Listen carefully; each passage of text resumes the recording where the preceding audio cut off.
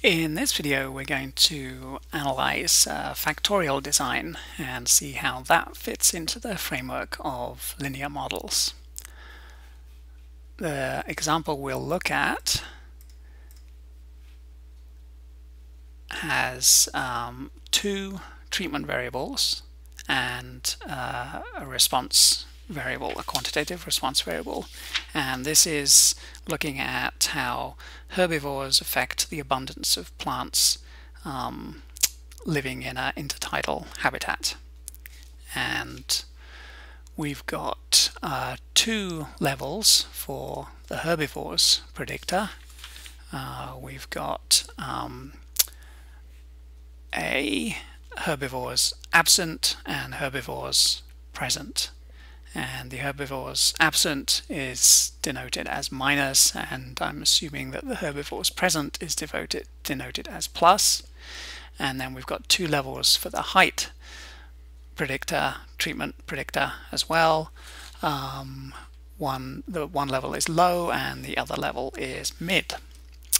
And then the response variable here is the square root surface area. Okay, so first I'm going to fit this model here where I've got my response variable on the left of the tilde, and then I've got one treatment variable here, this is the herbivores one, and then the other treatment variable here, that's the height one. And I'm calling this the no interaction model.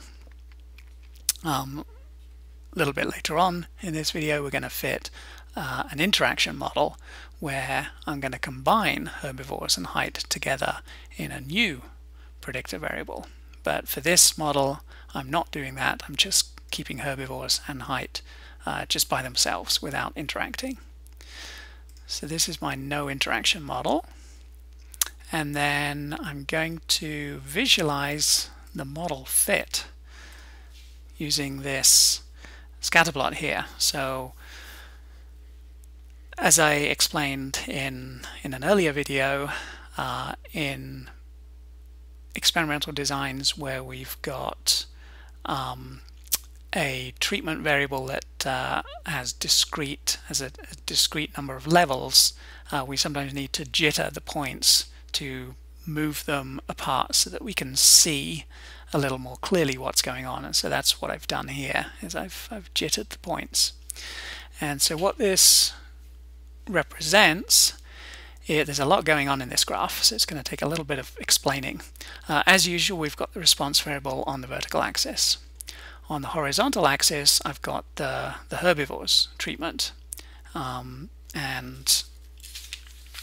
we've got two levels, minus and plus, and this corresponds to herbivores absent is the minus level and herbivores present is the plus level. And then I've got different colors according to the other treatment variable, height. So the red points are when the height variable was set at low. I think this corresponds to low tide. And the black points are when this treatment variable was set at the mid level. So halfway between low tide and high tide. And what else have we got going on here? We've got these dashed lines here. So these represent the predictions, the predicted response variable for the different heights and the different herbivore treatments. So if we focus on the red line first, the predicted response variable for herbivore treatment set to minus and height set to low would be given by where the arrow is right here. So 25, something like that. And then for herbivore treatment plus and low height, the predicted response variable is here. So just under 20, maybe 19, 18, something like that. And and then if we look at the black line, we've got predicted response for herbivore minus, and height mid is here, so maybe 20, 25, 26. And finally, the last combination would be herbivores plus, height mid would be here, so around 20, 21, something like that. Okay, so those are my predictions from my no interaction model. But when we have two predictor variables, so we've got two predictor variables here, herbivores and height, I can add an interaction variable that is these two variables multiplied together. So if I go back to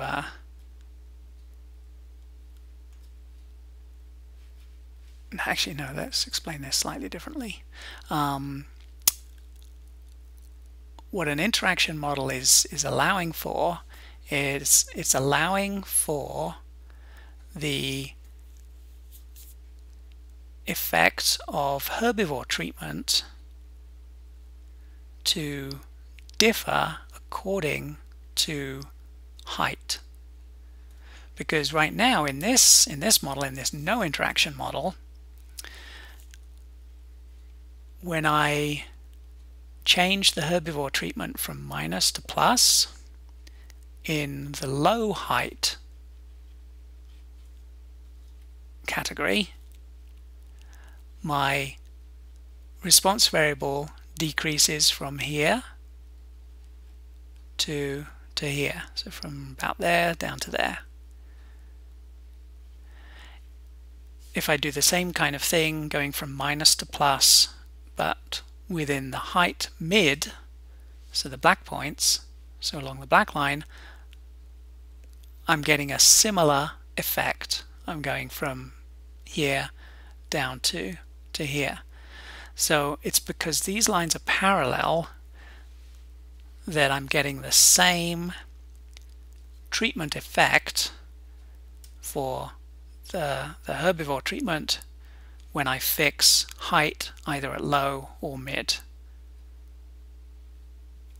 And that's a description of a model that doesn't have interaction.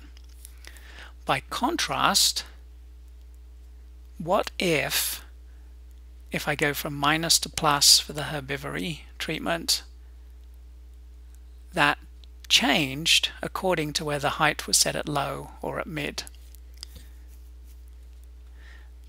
Then I would need to use what's called an interaction model.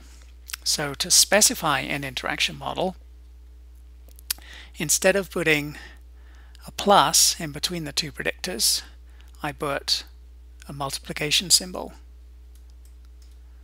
a star. Then this is what's called an interaction model. So let me fit it, and then I'll visualize the fit, and then I'll kind of run through that idea again just now that we looked at just now. Okay, so what this is telling us is the difference between this plot and this plot is, in the no interaction model, the two lines are parallel. In the interaction model, the two lines are not parallel. And that's because we have interaction in this model. What does that mean? Okay, so let's run through this. Let's focus on the red points. So when height is set at low, and let's predict the response variable when the herbivore treatment is set at minus. So the prediction is here. It's at 30 something, 30, not quite 35, maybe 32, something like that. Whereas when the herbivore treatment goes up to plus, still within the red points, so low height, so I'm here, then the expected response, the predicted response is here, maybe 15. Contrast that with what happens with the herbivore treatment effect for the black points. So now I'm on this line. So when herbivore treatment is at minus, I'm predicting the response to be about 22, whereas when the herbivore treatment is at plus, I'm at this end of the black dashed line. I'm predicting the response variable to be, I don't know, 20, 25, 24, something like that. So it looks like from this graph that when height is low, so I'm talking about the red points, so when height is low, when the herbivore treatment changes from minus to plus, the predicted square root surface area goes down quite steeply. It goes down from 30 something down to 15, less than 15, 12. Whereas when height is at mid, the herbivore effect going from minus to plus is to increase the predicted response variable. It goes up from like 22 to 24. Okay, so the question is, which model fits the data the best? So what is the scale of the improvement in fit going from this model to this model? So from this model to this model, what is the improvement in fit? So we can test that. And we test that using an f-test of improvement in fit, just like we did in the last few videos. And again, we're going to use the ANOVA function to do that. We're using the ANOVA function slightly differently here, though. We're specifying two models. First, we specify the no interaction model, and then we specify the interaction model. And so what this is going to do is it's going to give us an f-test that compares these two models. Okay, so we're doing a hypothesis test. We should lay out our 4 steps. So, null hypothesis. The effect of the herbivore treatment does not depend on the height treatment. That's the null hypothesis. So that would correspond to the no interaction model. The herbivore treatment, the effect of the herbivore treatment does not depend on the height treatment. And when I'm talking about the effect of the herbivore treatment, I'm talking about how does the expected response change as I go from one level of the herbivore treatment to the other level of the herbivore treatment. And the null hypothesis is saying that it doesn't depend on the height. It's the same. It's decreasing. It's going down. It's going down the same amount, whether we're talking about low height or mid height. The alternative hypothesis is that the effect of the herbivore treatment does depend on the height, which is the interaction model. Okay, because here the herbivore treatment effect. Okay, so what happens to the average square root surface area when I move from one level of the herbivore treatment to the other level for the low height points? It's a big decrease, but for the mid height points, the black ones, there's a very slight increase. So that's what the alternative hypothesis is saying. Second step, test statistic. There it is. 11.003 is an F statistic. Third step, p-value. There it is. 0.001549. Fourth step, decision and conclusion. We're going to reject the null hypothesis in favor of the alternative hypothesis because the p-value is smaller than the significance level 0.05. The conclusion, therefore, is that the effect of the herbivore treatment does depend on the height treatment. So in other words, there's a significant improvement in fit from the no interaction model to the interaction model. So in other words, this is the model that we want to use here. Okay, so we've decided that this is the model we want to use, so now we can make predictions. Okay, so we're going to use our summary function to get our coefficient estimates, and then we're going to use these estimated parameters to come up with our predictions. Okay, so let's do that. So this is a little bit more complicated than before because we've got two treatment variables here, and we only had one before. So, but now we've got two to worry about. So if we look at the table, we've got an entry for the intercept term. We've got an entry for what it's calling herbivores plus. We've got an entry for height mid, and we've got an entry for herbivores plus with a colon and then height mid. Okay, so what does all this mean? First of all, I have to think about what is the reference level. So the reference level is whatever's not in the table of results.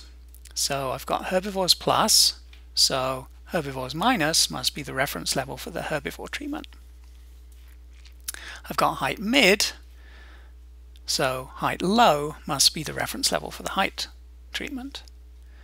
Okay, so if I want to make a prediction for herbivores minus and height low, then all I have to do is look at the intercept term.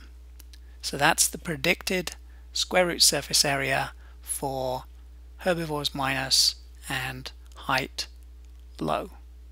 So it's here on the graph. So it's telling me that that point on the graph is 32.915, where my arrow is right now. Okay, what about herbivores plus and height low? So herbivores plus and height low. So I'm here. So I'm roughly, what does that look like? About a little bit over 10, maybe 11. I don't know. Let's calculate it. So to calculate that, I'm going to combine the intercept with herbivores plus. Okay, so if I do that calculation, I get 10.4. Okay. Next, let's do herbivores minus and height mid. Herbivores minus, height mid, we're doing the black points, we're here. So over here, 22, something like that, 22, 23. Let's do the calculation. We're going to take the intercept and then height mid. Combine those two, and I get 22.5. Okay, and then last one is herbivores plus and height mid. So we're doing the black points and we're over here, so we're over here. So trace that across here, so we're at 24, 25, something like that. Let's do the calculation. So to get this one, we have to add up all four numbers because we have to remember this interaction piece as well. And so if I do that, I get 25.551. Whew, that was a lot of work. We can also use the prediction function to get these numbers without having to do all that hand calculation. And so there's my four predictions there. Always a good idea to try and match these numbers with your graph. Okay. So that is how to analyze a factorial design where we have interaction in the linear model framework.